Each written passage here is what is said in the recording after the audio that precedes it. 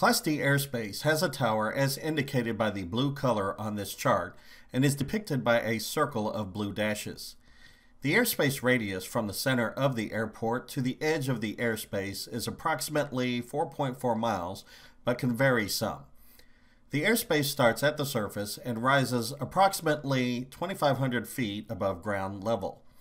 If you look at the chart, you see that the elevation for the Spirit of St. Louis Airport, KSUS, is 463 feet.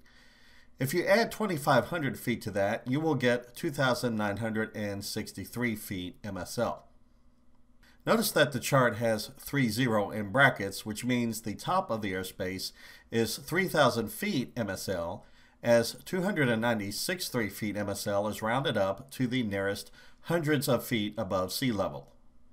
Weather minimums for Class D are 3 miles visibility with 1,000 feet above clouds, 500 feet below clouds, and 2,000 feet laterally.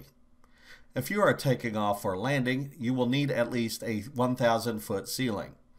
If conditions are less than 3 miles visibility or less than 1,000 feet ceiling, or both, the airport will have the rotating beacon on during the day indicating such. You will need to request special VFR in such conditions. See that video for further details. Keep in mind that Class D only exists when the tower is in operation. When the tower is closed, the airport may revert to Class E or Class G airspace. See the Class E and Class G videos for further details. An asterisk next to the tower frequency indicates that the tower operates part-time. The details for tower operations for KSUS can be seen in the airport facility directory. Here we see next to airspace Class D, and also by tower, that the tower is in service from 1200 to 0500 Zulu, which is the same as Coordinated Universal Time, UTC, and corresponds to 6 a.m. to 11 p.m. Central Standard Time, or 7 a.m. to midnight Central Daylight Savings Time. Outside of those times, the airport reverts to Class E airspace. If you fly over or around the airspace, you do not need to maintain communications with ATC. However, whenever you are within the airspace, you will need to do so.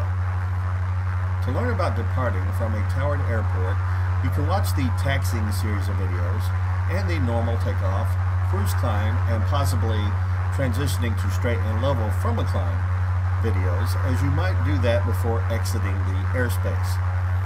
On the landing side, there are a series of videos you can watch to help you with landing at a towered airport, including videos on go-arounds and entering and flying the pattern at towered airports.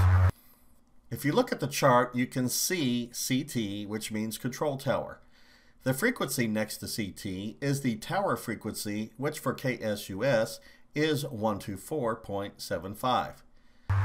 Should you ever need to fly through the airspace, you would say one of the following, depending on what you want to do.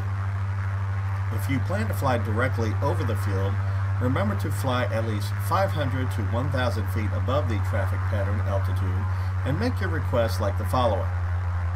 Spirit Tower, Cessna November 20905 Kilo, requests to cross the field from north to south at 2,500 feet.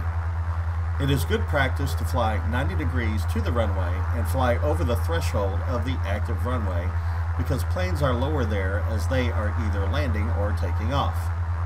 You might even hear the tower say, Cessna November 20905 Kilo, cleared as requested, cross the upwind end of the active runway at 2,500 feet, and report when cleared.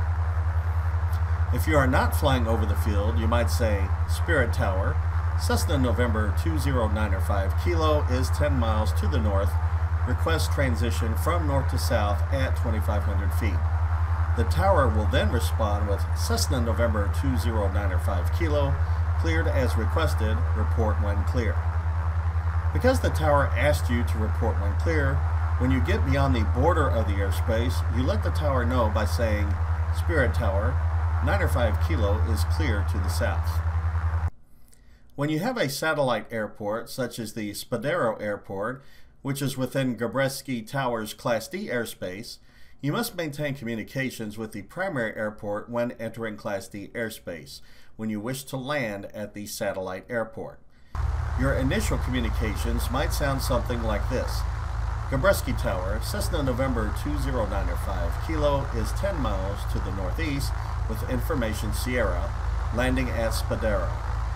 The tower will acknowledge you and provide traffic information, but will not provide clearance to land as the primary airport does not have jurisdiction over the satellite airport. When taking off, you try to reach the primary airport tower from the ground if you are able to do so. If you can, you make the request like this. Gabreski Tower, Cessna November 20905 Kilo, ready for takeoff at Spadero, VFR to the north. If you can't reach the primary tower from the ground, you will contact them as soon as you can after takeoff like this. Gabreski Tower, Cessna November 20905 Kilo, off from Spadero through 500, climbing to 3000 VFR to the north. In either case, the tower will acknowledge the call and give traffic info.